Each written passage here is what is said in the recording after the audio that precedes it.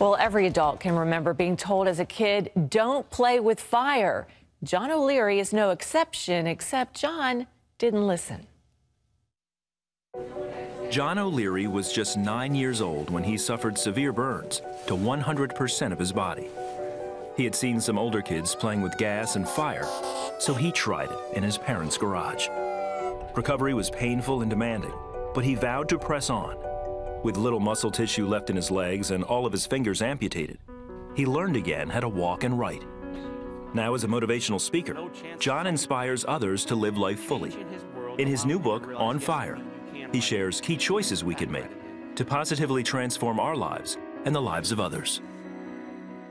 And please welcome to the 700 Club for the very first time, John O'Leary. John, it's good to see you. Wendy, what an honor. Thrilled to be with you. Well, John, you lived every kid's nightmare, every parent's worst nightmare. You set yourself on fire. Let's go back to that day when you were 9 years old in your neighborhood. What happened? Yeah, so I had seen little boys in my neighborhood playing with fire and gasoline about a week earlier, and I assumed if they could do it, so could I. This pretty typical male behavior, by the way, at this young age. So I went into my garage early on a Saturday morning. My mom and dad were gone, walked over to a 5-gallon can of gasoline, bent down next to it, lit a piece of cardboard on fire, bear hugged the container. Oh my gosh. And very carefully tipped and poured. Before the liquid even shows up, Wendy, the fumes come out. They grab the flame, pull it back in. It creates this massive explosion, splits the can in two, picks me up, launches me 20 feet against the far side of the garage, changes my life forever. I mean, you're lucky that just the impact, the explosion didn't kill you, but then you're completely on fire from head to toe. You run into your house. Yes. Your two sisters scream. Yes. And your brother Jim, though he knew what to do. Yeah, but he was not prepared to do this. He's 17, he's sleeping in the basement. I remember standing on top of a rug in my mom and dad's front hall, just screaming and praying, God, I need a hero. I will take anybody. Wow. I'll take anybody. And my brother Jim, 17, races toward me, and I remember thinking, God, anybody else, not this guy. I need someone who can do something massive here, someone who can move mountains here, not a 17-year-old boy. Right. And yet God can use us all. I think Jim is proof of that. He picks up a rug, beats down the flames, saves my life. And it was winter, right? So he took you outside and rolled you in the snow? Exactly. He carries me outside like a baby, throws me on the grass, jumps on top of me, and becomes my hero that day. Okay, so at this point, you're in shock, but you're alive. Your brother calls 911. Your parents aren't home. Right. So now you're alone in this ambulance on the way to the hospital. You get to the hospital, your mom shows up. Right.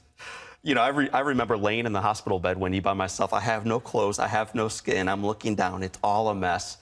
So I shut my eyes, and as a 9-year-old, the thought was, oh my gosh, my parents are going to kill me. They're going to kill me. And then I hear my mom's voice. She walks in, she takes my right hand, she pats my bald head, and she says, words I'll never forget, I love you. Aww. And I remember looking back and saying, Mom, knock it off with the love. Am I going to die? Wow. And you asked her, am I going to die? Yeah. And I assumed, Wendy, she would say, no, honey, you're fine. We'll get you out here this afternoon. We'll swing you through a drive-thru and get you a milkshake on the way home. Milkshake, right.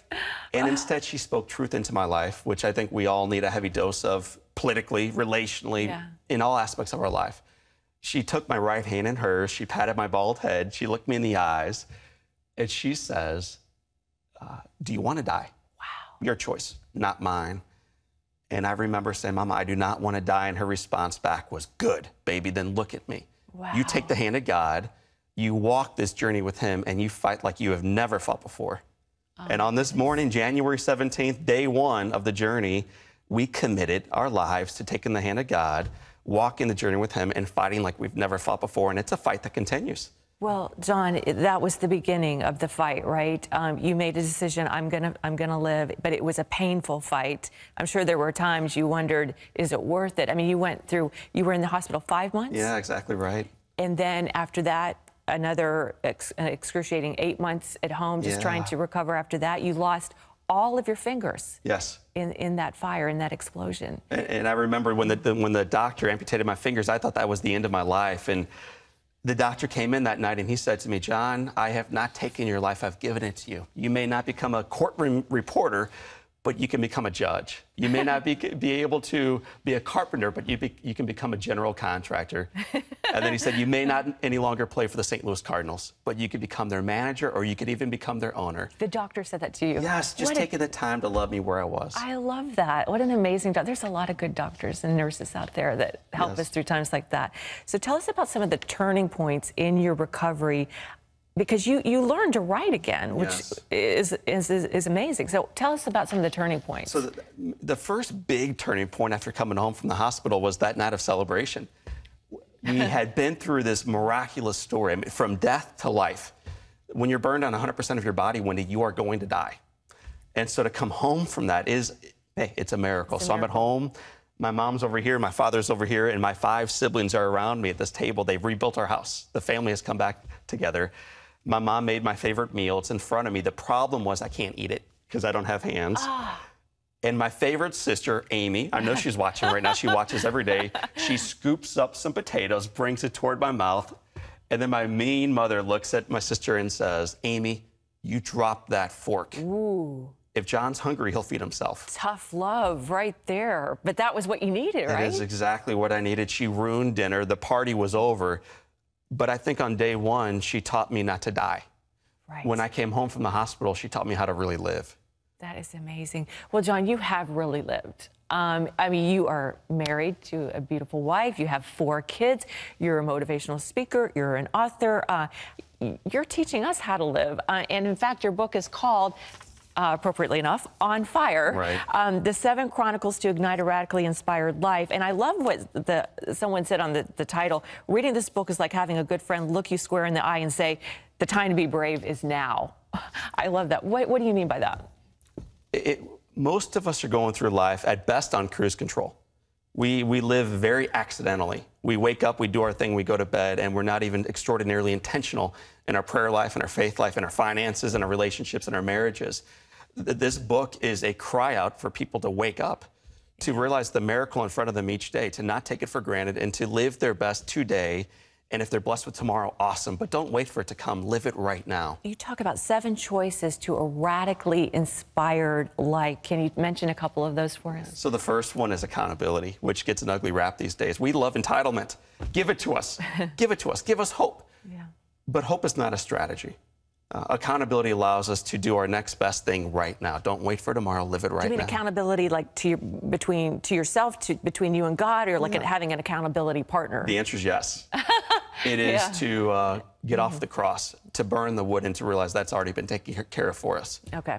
So yes, we need accountability to God. We need accountability for what we say so we actually do it. And we need an accountability partner to do it with. We can't do life well by ourselves. So that's probably my favorite choice.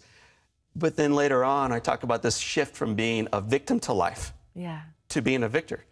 From asking the question, why me? Oh, why was I burned? Why do I have these back pains? Why do I always struggle? To asking the question, why me? Why am I so blessed? Why did you die for my sins? Why am I still alive? Why can I show up today and see the sun rising in the east and eventually setting in the west? The cherry blossoms are blooming. I have a lot to be grateful for, and today I choose to act like it. And you have 4 kids, and I know, are they watching? Are they older? They're absolutely watching. Mom has them out of school, I'm sure. They're all sitting around saying, what is Dad doing on TV right now? So I love you guys. I have 3 boys and a little girl. I married well above my level. Her name is Elizabeth Grace, my wife, Beth. She is gorgeous on the inside and out. I have an awesome family, and today I know it. And when the first time you met Elizabeth, you said she took you by the hand. Yeah, gosh, you read it all. So, you know, one of my concerns growing up was, will any little girl ever be able to see past the outer shell? Yeah. Will anybody ever be able to take these hands that are obviously so broken? And I met Beth. That first night, we danced. We were friends, but we danced, we partied, we had a blast. We were friends for years, but she kept taking my hand.